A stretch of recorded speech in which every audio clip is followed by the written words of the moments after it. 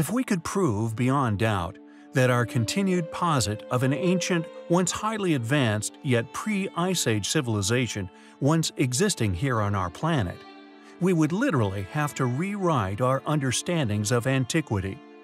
We have covered numerous sites found submerged all around the world.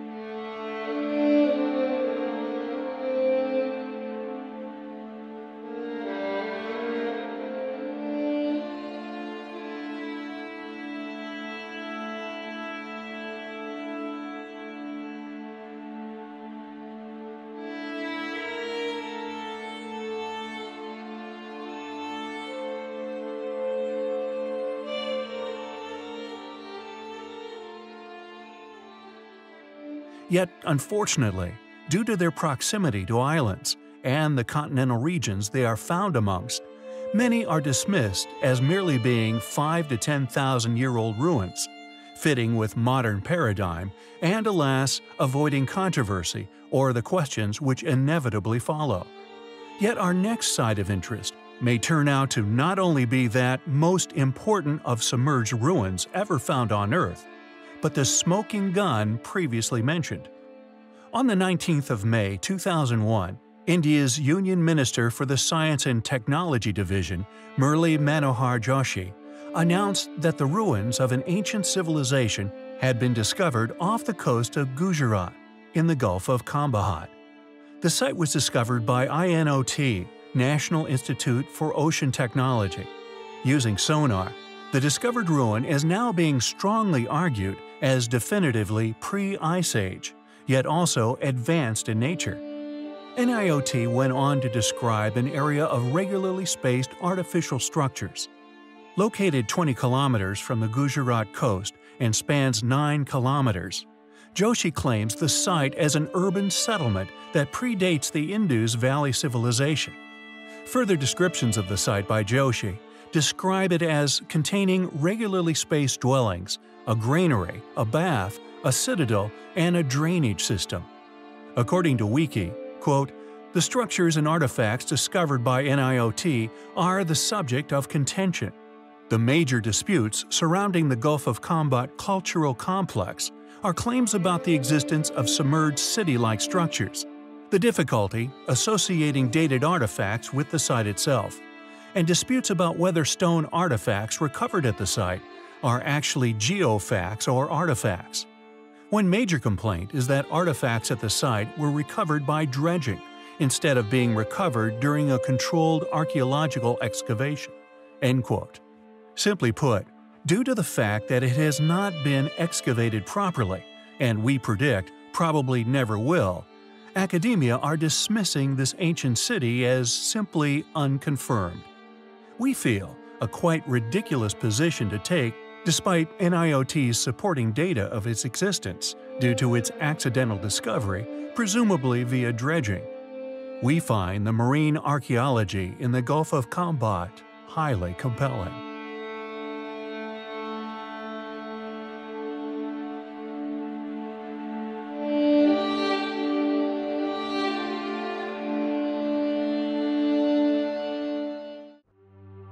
Hello fellow YouTubers, welcome back. There is an old adage which states, "A history unknown has a habit of repeating itself." As such, we will continue to provide reruns of hand-picked content repeating on MH2. A link can be found in the description.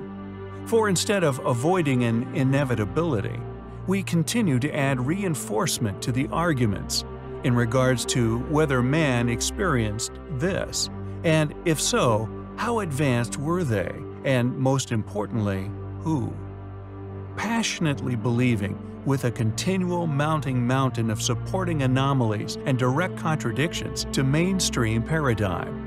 A historical correction, for to possibly avoid such an event again, we all must work unrelentingly to unravel the existence of these past mysteries of history, to know where we came from. The beliefs, technologies, age, and chronology of at least 4 lost civilizations we feel have been identified, yet alas, regardless of whether there were 4, more, or just one now lost civilization, the mystery remains regarding the sudden causes of their eventual demise. To expand our knowledge of not only world history, but to answer the question of the ages, where did we come from? Our work, our mission, our endeavor here on Mystery History is to expose smoking guns of conspiracy, the artifacts, ruins, megaliths, and other ancient high technologies which were all conveniently ignored by those who tow, or rather make a living from the funding of mainstream historical paradigms. The undeniable evidence of a once highly capable group or groups accomplished incredible feats of ancient architectural, engineering, advanced metallurgy, and so on.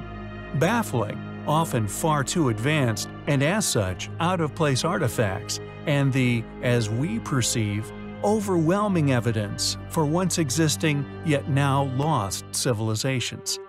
Furthermore, the exposure of the additionally yet equally abundant evidence for these multiple groups having experienced some abrupt, sudden extinction, vanishing amidst their workings, seemingly in an instant, yet were, we feel, displayed incredible capability and were, at the time of these vanishing acts, in a position of apparent flourishment. Polygonal joinery, gigantic megalithic building blocks, singing 1,000-plus ton statues, specifically of Memnon, the pregnant woman of Lebanon. Also, north of the 1,000 tons mark, the east wing megaliths of Cheops.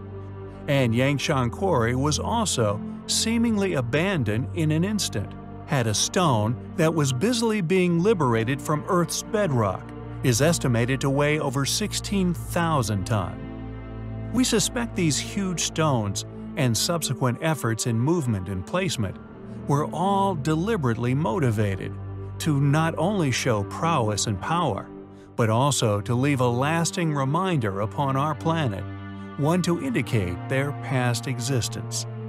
Footprints on coal, iron, and zinc pots found in or blown from multi-million-year-old strata, many found yet subsequently, quote, lost over the years, are all indications to support our posit here upon our channel. Many questions remain unanswered. It is a journey of discovery which we find highly compelling.